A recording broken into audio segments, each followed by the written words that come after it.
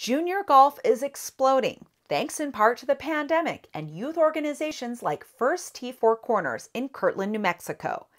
First Tee not only introduces the game of golf to local young people, it enriches their inner world by fostering core values like integrity and perseverance through hard work and discipline on the golf course. You're watching the Local News Network, brought to you by Traeger's and Boone's Family Thai Barbecue.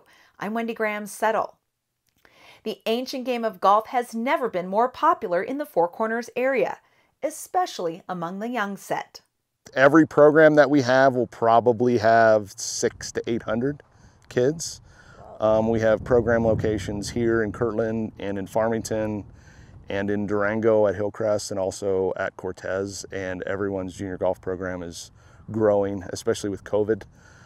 Golf has sort of become one of those things that everybody has found out that they can do without limitations, being outside and socially distanced. So golf is growing and our programs are just overflowing, so it's great. Golf is a unique sport with a long tradition of etiquette that teaches us how to behave towards ourselves and others. It imparts strength and truthfulness during adversity and instructs self-reliance.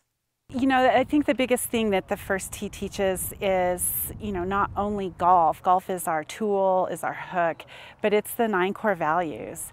And when you have a way to talk about things like judgment and confidence and integrity and honesty with a 6-year-old or a 7-year-old, using golf as kind of the vernacular to bring those points home, it's really a powerful tool. And we see it in the kids, out here all the time, that they love to play golf. They're learning these 9 core values. They're learning goal setting and life skills like that, and they don't even know it because they're having fun.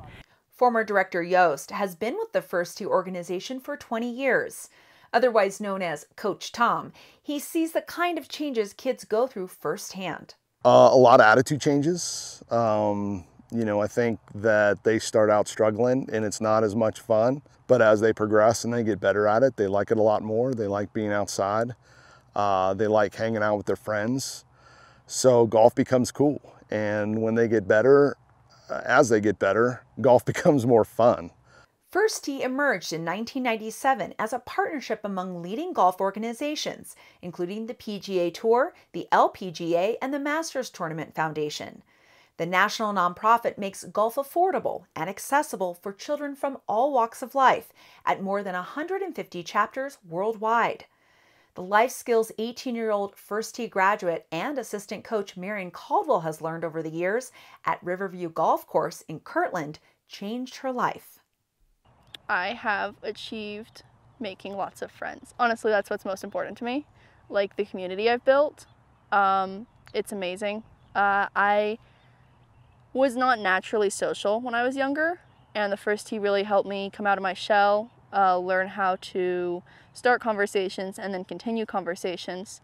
Caldwell first picked up a golf club at the tender age of 9, a left-handed men's club at that.